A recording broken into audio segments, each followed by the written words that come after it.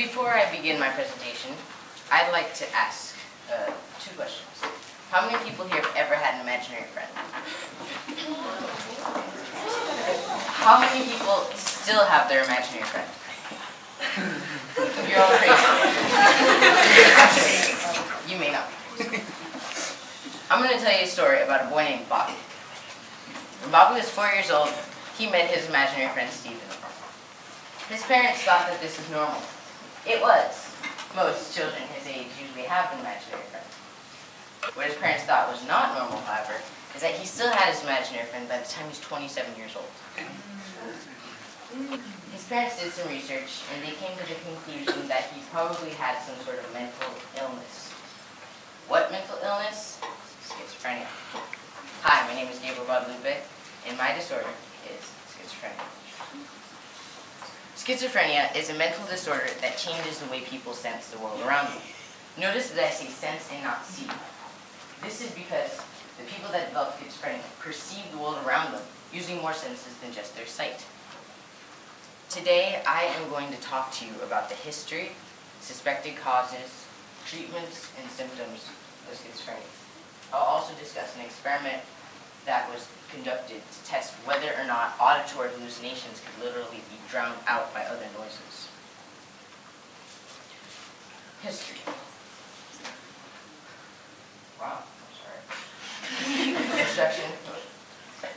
History. Before schizophrenia, there was only psychosis. Then along came Emil Kraepelin, a German psychiatrist. He deduced that psychosis was really two disorders: dementia praecox and manic depression. Dementia praecox is really only premature dementia, and manic depression is a bipolar disorder. Kraepelin thought that dementia praecox was caused by a toxin in the brain that rendered your cognitive functions inoperable. He was wrong. This was proved by Eugene Bleuler, a Swiss psychiatrist, in 1911. He revised Kraepelin's idea and named dementia praecox schizophrenia. Even though Kraepelin was wrong, he still contributed to psychological advances by differentiating psychosis into two separate entities. Causes.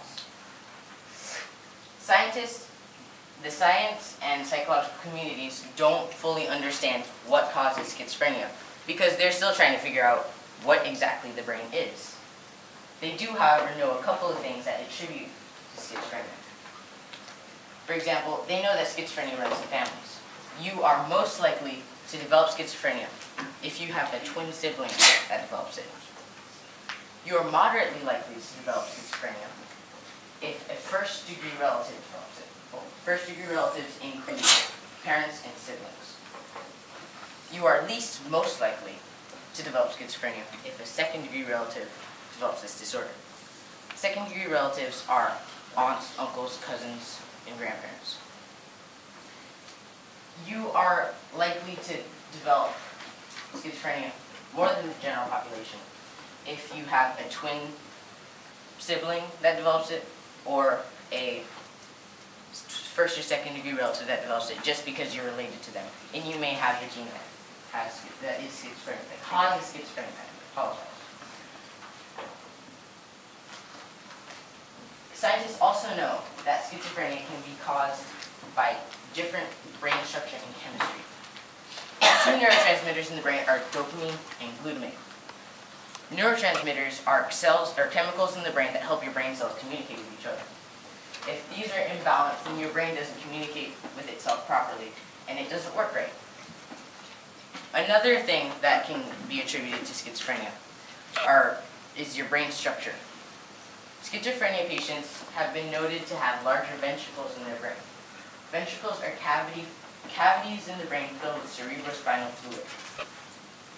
It's also been noted that before birth, people who develop schizophrenia have strange cell displacement. So this can lead to disabilities and other disorders that coincide with schizophrenia that don't surface in puberty. Symptoms. There are three different kinds of symptoms that schizophrenia patients suffer from. positive, negative, and cognitive. Positive symptoms are the easiest to differentiate because you don't usually see them in normal people. These include hallucinations, delusions, thought disorders, and movement disorders. Next up,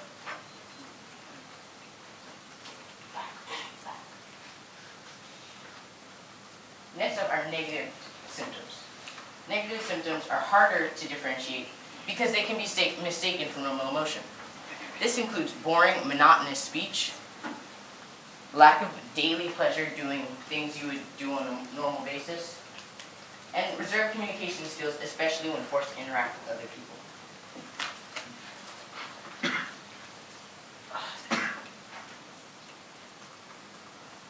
Cognitive symptoms are also hard to differentiate because they can be mistaken for other disorders. These include trouble understanding and using information and attention span problems. My experiment. This experiment was conducted to test whether or not you could drown out auditory hallucinations using other sounds. This was conducted using 32 people. 11 had developed schizophrenia, 11 had not, and 8 had a panic disorder. This used auditory masking, which is basically when a sound is played loud enough or distracting enough to distract from another sound. It had simultaneous, forward, and backward masking. Simultaneous masking, as its name suggests, is when the masking sound is played at the same time as the target tone. The target tone was a simulation of an auditory hallucination. They used voices that some schizophrenia patients hear because they don't know how to induce acoustic hallucinations.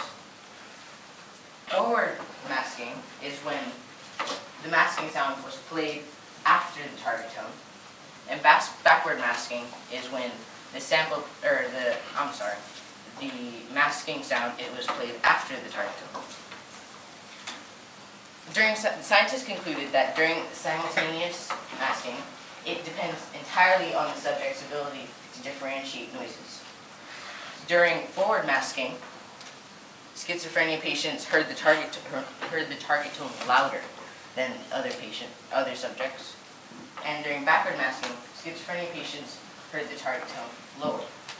What all this means is that during forward masking, schizophrenia patients heard the target tone first, and they didn't really hear anything else. And during backwards masking, they heard the masking sound first, and nothing else. Treatments.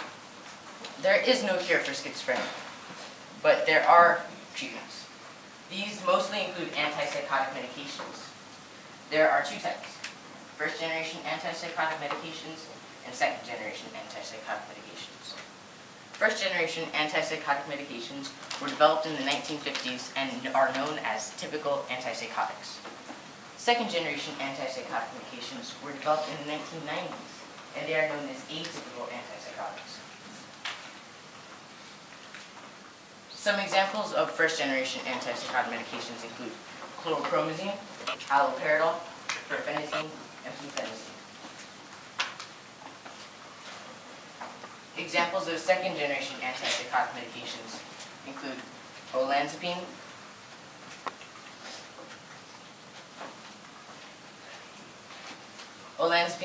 quetiapine, ziprasidone, and aripiprazole. There is also the best antipsychotic medication available on the market is called clobazine. This goes above and beyond every other antipsychotic medication by doing what they do, but better. The only problem with this medication is that it causes a granulocytosis, which is the decrease in white blood cells, which is bad because you need your white blood cells to fight infection. The side effects of these treatments include drowsiness, dizziness and moving, abnormally rapid heartbeats, photophobia, and skin rashes. These are not permanent, and they only last a few days while you take the medication. In conclusion, today I talked to you about schizophrenia. I discussed the history, some suspected causes, symptoms, and treatments. I also discussed an experiment on whether or not sounds can be drowned out. like to finish that story on Bobby. When Bobby found out he had schizophrenia, he wasn't really too devastated, but his family pressured him into taking antipsychotic medication. They made him take clozapine, the best one on the market, but they cared so dearly for him that when his white blood cell count got low, they wouldn't let him leave the house. So he was depressed because he couldn't go outside. So he stopped taking the medication, and his imaginary friend Steven came back. And he started talking to him. Everyone thought he was talking to himself. So he got so depressed because everyone was telling him, stop talking to yourself, stop talking to yourself. He hung himself. Thank you. Any questions?